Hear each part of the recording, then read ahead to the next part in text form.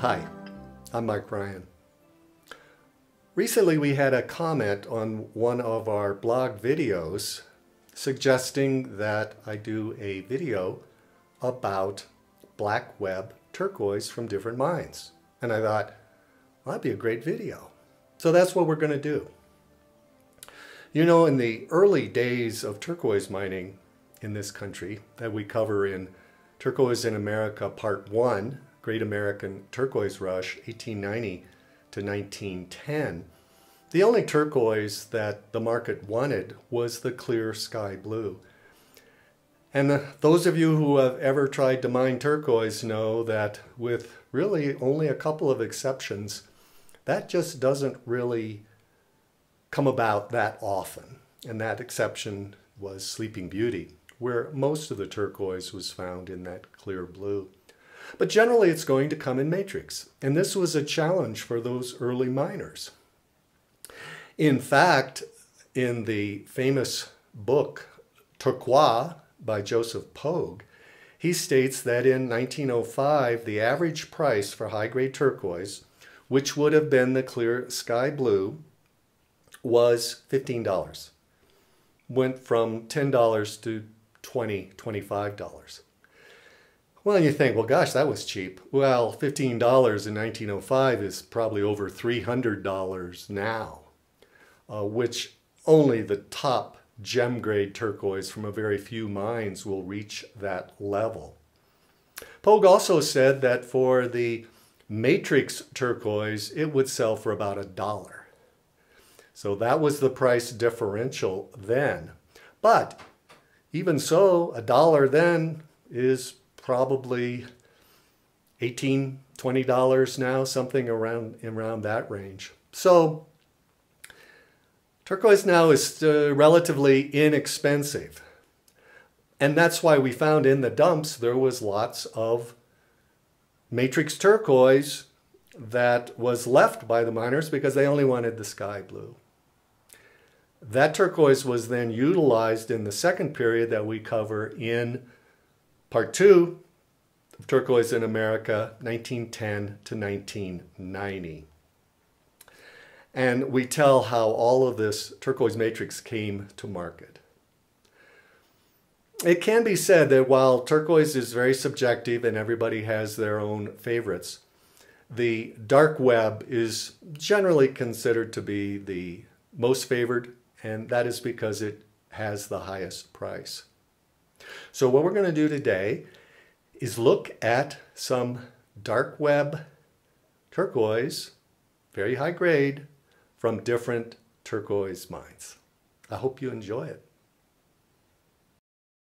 I thought we'd start here by taking a look at some very high grade dark web and really pointing out a real challenge in the marketplace for the turquoise buyer, because I would think most people looking at this would be hard-pressed to identify where these stones came from. We'll start here at the top here, and when you start with high-grade black web turquoise, sort of the standard, certainly in terms of price, is Lander Blue. And we see these three cabs of Lander Blue, which would be considered very high grade, gem grade quality of Lander Blue that would really get perhaps the highest price you could find in the marketplace. I haven't checked it recently, but I would say probably you'd be difficult to find any turquoise like this for under $300 a carat. And it's probably worth a lot more than that. If we go down to the next level, this is a very rare mine with very low production, and it is called Starburst. Starburst turquoise. And this is a Nevada, not in Lander County, but in Esmeralda County. And there was just really a handful of this grade that came out. But you see the challenge in the marketplace, because if I mention Starburst, nobody knows it.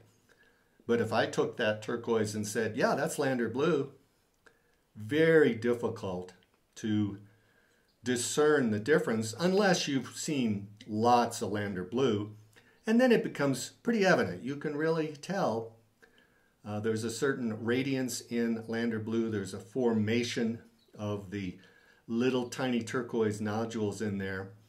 And as I've said before, a lot of the Lander Blue had undercutting in the matrix, so Bucky and Joe Edgar, who cut that stone, had to fill a lot of that in. In contrast, this Starburst has a much harder matrix, very, very hard stone. Finally, we go down here at the bottom and we see this bottom row, and this is Chinese turquoise, very high-grade dark web Chinese. But again, for the average buyer, if someone were to claim this were Lander Blue and we're saying, you know, gosh, we'll give you a bargain, you can have this for $200 a carat, when in actuality, this grade of Chinese, I would say you'd be hard-pressed to get $40 a carat for it, even though it certainly should sell for much more. So here we have our first example of 3 different mines, and all showing the same very high-grade dark web. In this grouping in our exploration of dark web turquoise, we're going to see a continuation of how many of the dark web can look very similar, and then also some pretty distinctive differences that will really jump out as you're becoming familiar with different turquoise mines. We start here at the top, and this is from Indian Mountain. Now, some would consider this the highest grade of Indian Mountain. For myself, I think the lighter blue red web is really the highest gem grade, but certainly look how similar this dark web turquoise is to what we saw in looking at Lander Blue, Starburst, and the Chinese from Hubei. I failed to mention, I think that Hubei turquoise is most likely from the Yungai Temple mine. So when we come down here, we see Red Mountain. And Red Mountain really has a kind of distinctive look to it, certainly in its more prevalent red web, which is understandable because Indian Mountain, Red Mountain, not that far apart. But again, we have this distinctive blue. And I think you can see here probably a little difference in the color. The saturation of the blue is different from the Indian Mountain. But again, very similar looks in terms of the turquoise formation and the dark matrix. When we come down here, we're going to go across the valley, across Caracol Lake Valley, and up the Shoshone mountain range to find Nevada Blue. Now we're getting into certainly still a dark web turquoise, but look at the difference in both the color and the nodule formation of the turquoise compared to that much tighter pattern we saw in both Red Mountain and Indian Mountain. So that's sort of a distinctive look for Nevada Blue. Finally, we come down, no, not finally, second to last, we come down here to what was the original dark web. And at that time, I mentioned in the introduction how the market wanted just a sky blue, and the miners were not finding it. So they wanted to develop a market for this. So in the advertising of the age, we start to hear mention of the beautiful matrix. And we tell that story in Turquoise in America Part 2, 1910 to 1990. And this came from Mineral Park, which we now know as Kingman. And I would think, I'm not sure where this turquoise, whether it was Ithaca Peak or Turquoise Mountain, I'm going to say it's Turquoise Mountain because I'm pretty sure this was mined by Marty and Josh Colbaugh more recently and came from where they're working on Turquoise Mountain. But you can see this distinctive pattern, very hard pressed to differentiate it from this or Indian Mountain or Lander Blue or Starburst, again in that grouping of that type of dark web turquoise, which at the time, in the 1910 period or so, would have been called cobweb. Now finally down here we see something that is very, very different, and you don't see very often, which is from number 8, the dark web from number 8. And you have some, the most expensive number 8 came from that dark web, which really came because it was in clay pockets of black clay. Number 8 was a pocket mine, which meant the nuggets were found in clay pockets. And there was very little of that dark web found, and we tell that story as well in Turquoise in America Part 2. And this is just a few examples of what that would represent, but it's very rare, very sought after in the marketplace. Okay, in this final grouping, we get to see on the top 2 lines, these are 2 mines that really not that well known at all, although they hopefully will become much more well known as people watch these videos and see some of the quality of turquoise that is coming out of there. Unfortunately, production is minuscule, minuscule.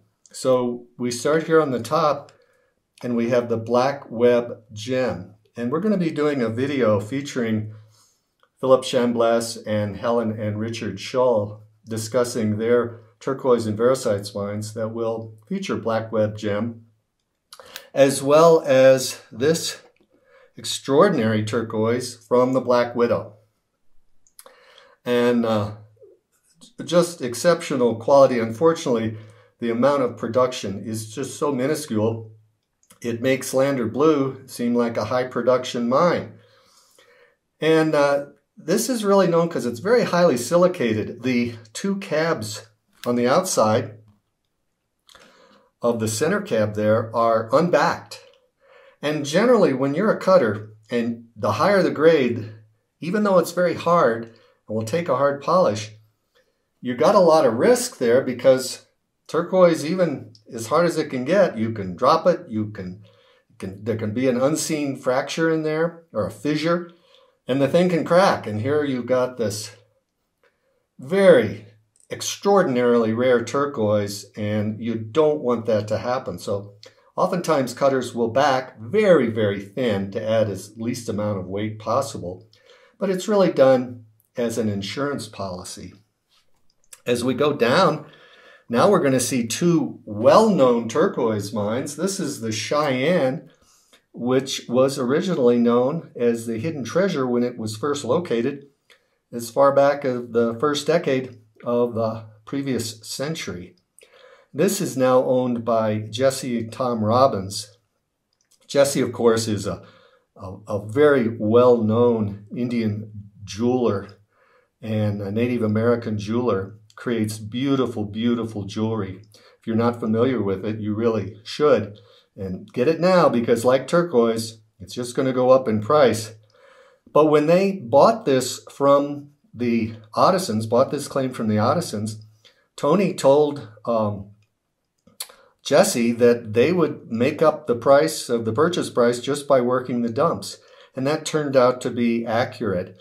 And one of the first nuggets they found, they cut these 3 stones. Extraordinarily high grade, very hard Cheyenne turquoise. And I just talked to Jesse recently, and he said, we've never found another nugget like that. So that gives you an idea of really how rare turquoise at this grade is. Finally, we're going to see what I consider the most rare of all turquoise, actually, and that is dark web coming from Candelaria.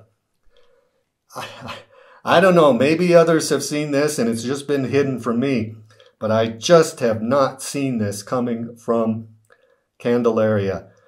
And it's extraordinary. And I know of its provenance because these all came from Wayne Nelson, who was the only one who ever had the concession at Candelaria from the Nerco Mining Company at the Candelaria Silver Mine. So I see this beautiful turquoise. And I think that cab on the far right is perhaps as high a grade of turquoise as I've ever seen. We're going to be publishing a grading system in a few months, once I get the courage to deal with all the controversy that always brings up. But by my grading system, which you'll learn about later on, this is as high a grade as I've ever assigned. Absolutely extraordinary piece of turquoise. So I hope you've enjoyed seeing different turquoise mines showing the very high grade dark web turquoise.